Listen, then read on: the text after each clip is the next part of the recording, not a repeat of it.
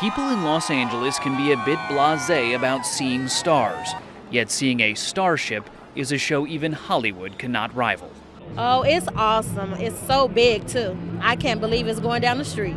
You don't normally see the space shuttle outside a donut shop or crossing over the freeway. Crowds got so close to Endeavour this morning at the LA Forum, they could read the numbers on its heat shield tiles.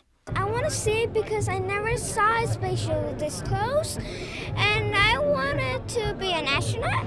Moving a 78-ton spacecraft to the second largest city in the country is an endeavor in itself, and just 6 people are in charge of moving it down the street.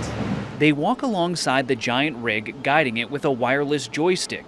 Driver Gordon Loff says the crowd has been rooting for him. There was some real enthusiasm when you worked your way through a real tight spot because they could see it and they know what was going on. On some neighborhood streets, the shuttle's 78-foot wingspan had just millimeters to spare.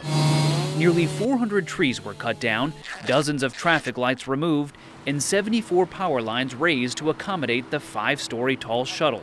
Jim Mayer works for the city. We put taller power poles in, took the shorter power poles out, and we raised the wire to the higher clearance. That way we can keep the power on for the consumers in this area. Good. The streets also had to be reinforced with 2,700 metal plates.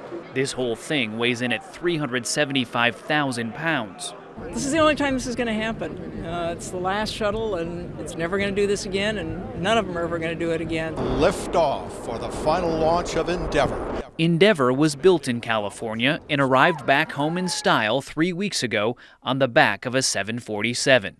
The shuttle will dock here tonight at the California Science Center, the end of its final mission. Ben Tracy, CBS News, Los Angeles.